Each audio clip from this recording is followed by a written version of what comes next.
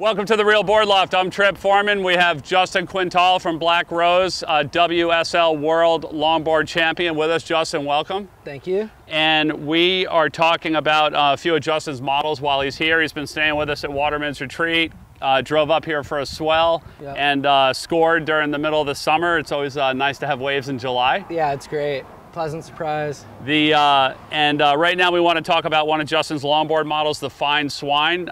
Justin, tell us a bit about this board and just some background on it and what you've been using it for. Yeah, so we call it the fine Swine because it's more of a pig style single fin longboard. So the pigs, the wide point's pushed back a little bit from center. Okay. That draws the rail line, in towards the nose and out towards the tail, and kind of gives it that piggy look. And what that does is it helps keep the rail engaged, especially in tighter pockets, and it helps the board hug the wave a little bit more. Okay. Some people aren't big on pigs, but personally, I think that they're a really versatile longboard, and they work really well for our conditions here on the East Coast. That wide point being pushed back and the rail line drawing in towards the nose, it also helps when you're turning your longboard.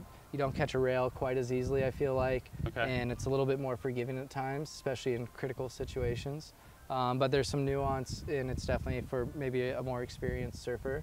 But once you hit that level where you want to keep progressing, it's a great board to gravitate towards. So like moving the wide point back in the board, that's going to put, I don't know, let's stand one of these up. Let's stand the square tail up. Yep. So, you're putting the wide point back in the board, so rather than it being center around right here, it looks like it's what, more about here? Yeah, exactly. The wide point? And we're also able to make the nose a little bit narrower because you have more foam back here. Okay. So when your nose riding the water is coming over the tail, and that's going to counterbalance your weight on the nose. So we can make the nose a little bit narrower, which is going to fit in a tighter pocket, but it's still going to be stable and hold well because we have enough width back here where okay, that water's flowing over.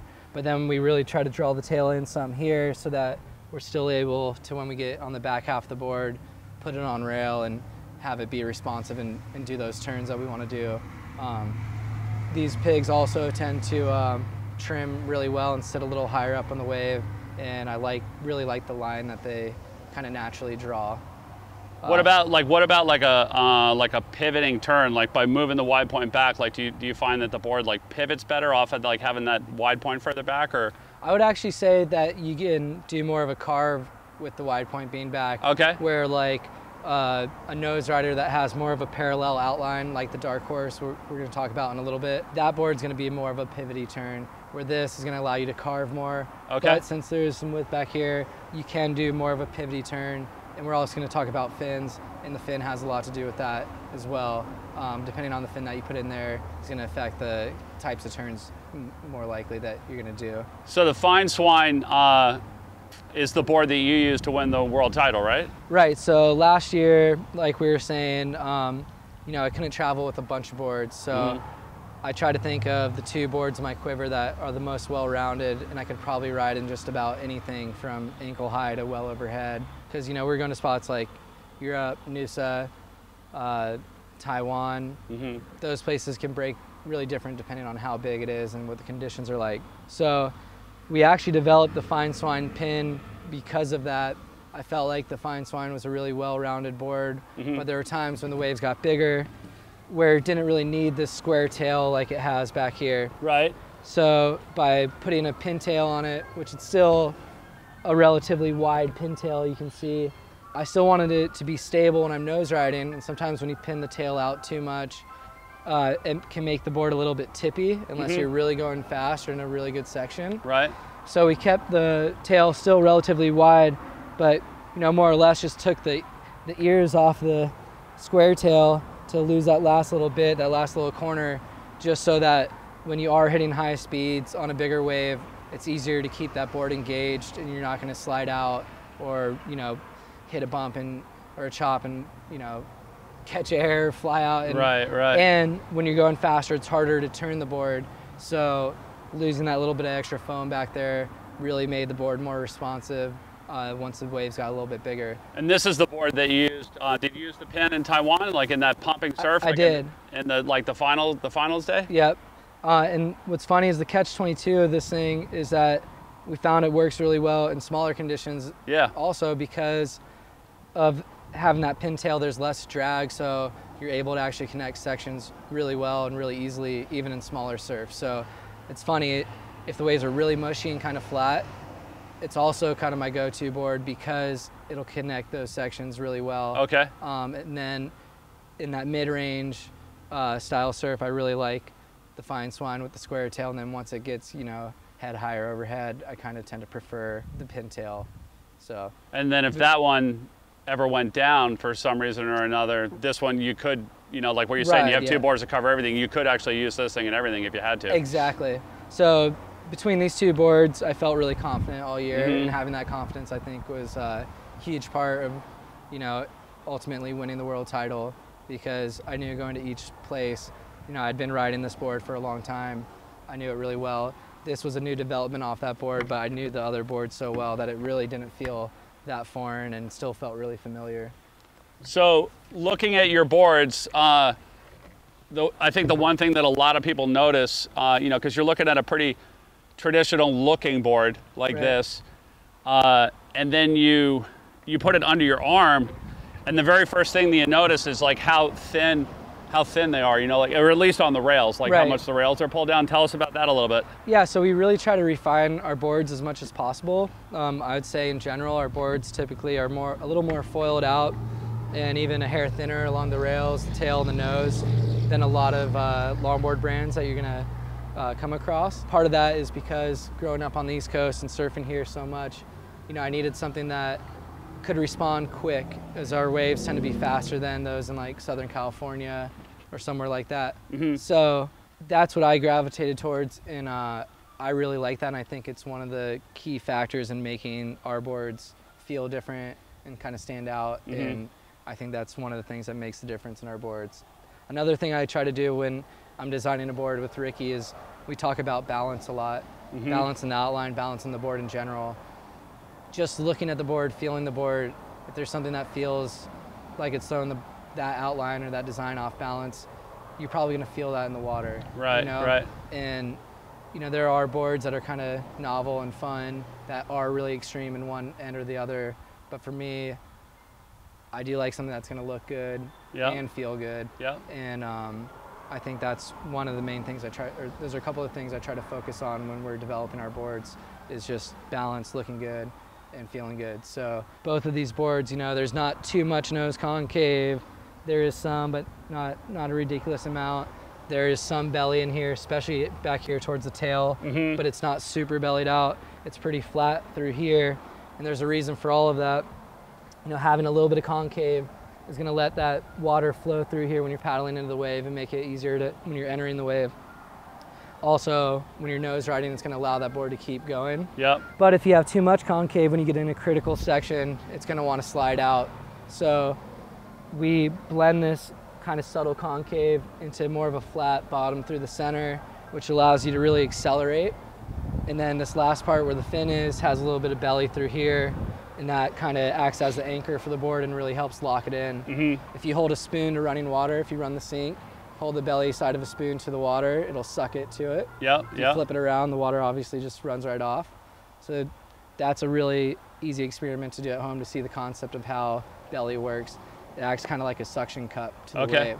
So I want to nose when I get in a section. Because there's a lot of belly back here. Right. So when I get in a section, I want to be able to nose ride, and sometimes, you know, you're hanging 10 and it's literally a barrel, and you're racing the lip line, just trying to keep it from hitting, you know, the back of your legs. So you're racing in time and everything, and it's really similar to tube riding in a lot of ways. But if you have a board that's going to slide out, then you're never going to make those sections. So most of our boards have been developed to where in most situations they're going to respond pretty well. Certain boards in our line are going to do certain things a little bit better. But all of them are pretty well rounded. So from a longboarder's perspective, you know, whether it be the square tail or the pintail, and, you know, taking, you know, a lot of your other models into account, like who's going to like the fine swine? Like, is it your like most popular board right now? And like kind of where do you see it selling to, and who do you see liking it? Yeah, so it has been one of our top sellers this last year, especially with how much I was riding it at all the events, and it got a lot of camera time. and a lot of people have really been liking it. I think if you're an entry-level longboarder, you're probably not going to gravitate towards this as much. I would recommend this for someone that has at least a little bit of experience riding a single fin longboard. Okay. And you know, maybe someone who's knows how to cross up some, is starting to nose ride. You know, they're not trying to learn how to nose ride. Like maybe they've already hung 10 a few times and they've hung 5 and they kind of know what they're doing and they want to progress. This would be a great board for someone like that. Or for someone that is at expert level or getting to that point, you know, this is a great board for someone like that. And you can take, I would say you could take your longboarding just about as far as you want to go on this board. Okay. And then what about fins? Like we've talked about fins a little bit with this board. Like what are you riding? What are you riding on this board? Right. So this board, I'm riding a 9.5-inch Apocalypse fin by True Aims, and that fin is actually the same template as the Yater that is featured in the cult classic Apocalypse Now. So that board in that famous scene where they fly in and they're getting shot at by Charlie and they surf and there's like bombs going off. That board was a Yater, and Rennie actually went to Chuck Ames and he wanted to get a fin made off that template, and this was that fin. And my buddy Troy that works for True Aims had one, and I saw it and I was like, I've been looking for something with that kind of outline. You know, it's wide enough to where it's really going to hold well on the nose, but there's you know, not so much fin up towards the tip to where it's going to be really hard to turn. It's pretty upright, but there's some curve to it. It's just a really good blend of a lot of different things that I look for in a fin. So like, it's not necessarily a pivot fin, but it has some of the traits of a pivot fin. It's kind of got the general shape of like a Greeno 4A, but it's not so thin that, you know, when I get in a really critical section, it's going to slide out or want to give. Yeah, it's got a lot more hold. And I really push, you know, through my turns, through my nose rides. I'm not a super light dude, and I like to put some power into my surfing, and I like to go fast, and you know, so I want something I can really push against that I can trust. Right. And when I'm getting critical, whether it's getting tube, nose riding, doing a turn, trimming in a really steep section, and holding that line so you can make it to the next one, you know, this has been a really good fin for me. I've been riding in 9.75, like I said, or actually only in a 9.5. For someone like me, that would typically be a really small fin, and for whatever reason, just the template of the fin's really well balanced, like I was talking about earlier. It does a little bit of everything. And it's got a good amount of area for the exactly. It's got a good amount of surface area for how short it is, and like you said, the depth. Yeah. And then so that was the Apocalypse from True Aims, and then you were talking about a couple other fins that you also like. You were talking about the Tyler Warren Pivot. We got a Pivot True Aims. Right. And then also a Pivot Captain Fin, and you're kind of recommending both of them. You tell us a little bit about the Pivot. Yeah, so this is the Tyler Warren Pivot Fin, the 9.75 that True Aims makes. I believe they make a 10-inch Tyler Warren fin as well. And this is similar to the Apocalypse. I was riding this a lot before I found the Apocalypse fin. And same deal, kind of same general shape as the Apocalypse, but I think this fin has a little bit more surface area. Okay. So it's maybe a hair stiffer than the Apocalypse, but depending on the board you're riding or the wave you're surfing, you might be looking for that. You know, if I was riding a wave where I'm mostly going to be focused on tip time, I might switch it up to this. But still, all around, I think it's personal preference. This is a great fin. It does a little bit of everything really good. Right. And either fin is going to pair really well with these boards and with most boards, honestly. Right. Okay, awesome. Well, thanks, Joseph, for hanging out with us, talking with us about the Fine Swine. If you have any questions about the Fine Swine, or you want to put in an order for any Black Rose board, you can always give us a call at the shop, 252-987-6000, or look us up online, realwatersports.com/surfing. Thanks for tuning in.